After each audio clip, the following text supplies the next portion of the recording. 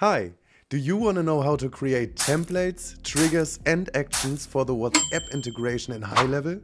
And how to best utilize custom variables? Then come along. We are here in the sub-account for which I have enabled WhatsApp. We go to settings on the bottom left and then we see WhatsApp. I have linked it with my Facebook business account and the number I purchased in HighLevel, and everything is ready to go. It was easily guided through this process. There wasn't much to know. Right here you can now click on templates and say create new template. The template name is the real test. For the category we can choose between utility and marketing. I'll take marketing and language is English. Then it starts here that you can enter a header like a title. This is a header, and on the right side you immediately see what it will look like in reality. But I'll write here, this is a header for add variable, and now we come to the custom variables. Here you can say, for example, you want contact first name, just like we know from custom fields or custom values. And as an example, we have Martin. Then we see here, this is a header for Martin. Next comes the body text,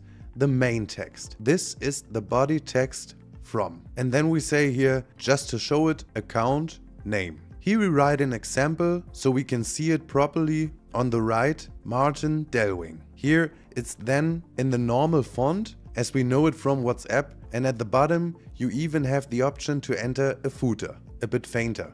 This is a footer. Here you can see you have these 3 different font weights then stored there. Of course, you don't have to use everything. It also says optional here, and then we say create. Now we can, for example, go back and send WhatsApp messages directly under contacts. Here I am now, for example, on Martin Delwing and have already tested the whole thing with the German text.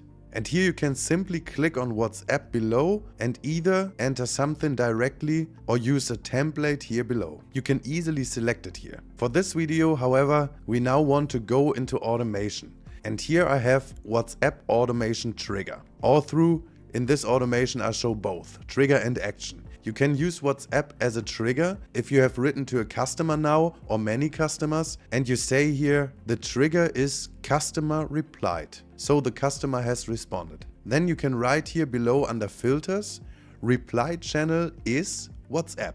Now this automation automatically starts to run whenever someone replies to this number on your WhatsApp business account. Then I have here as an example add tag active WhatsApp user. Of course, as always in workflows, you can build endlessly much from it. Everything you want to have in here with if, else and so on. After that, I set a wait of 30 seconds so it doesn't appear instantly and seem fake. And then we can say send WhatsApp message. After these 30 seconds, a response will come, and here we again have the option to choose between manual text or the real test. For example, what I just finished as a template. And we could click save action like this. But we want to go to the manual text ones, so I can show you here again that you also have the custom variables included. Hi, contact first name, as we know it from the other things. Hope you're fine, and so on and so forth.